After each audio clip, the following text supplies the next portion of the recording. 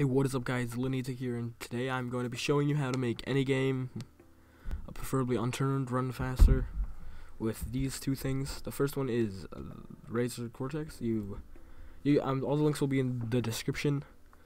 So how this works is just you have the video, and then you just, not the video, the game, and it just comes up here and you just press start game, and well, it's going to open up now.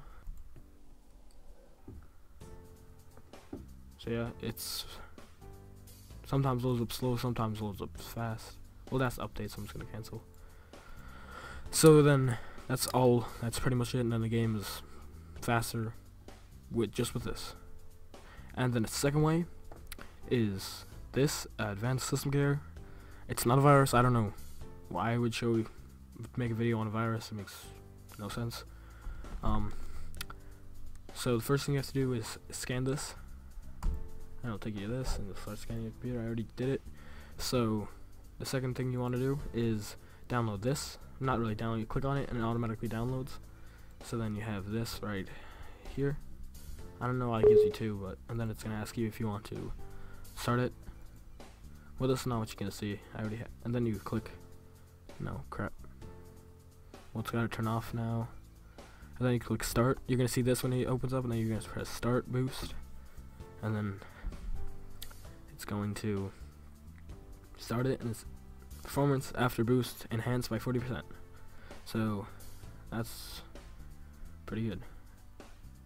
So I don't know how to show before or after video, because I'm pretty sure this is on all the time, so I'll just try that. But anyway, when you download this,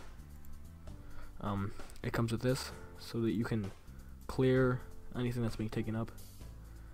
And then they say look 32.7 megabytes. And if you have like a ton of things open, do that, closes everything. Yeah, this thing doesn't delete like files, it deletes like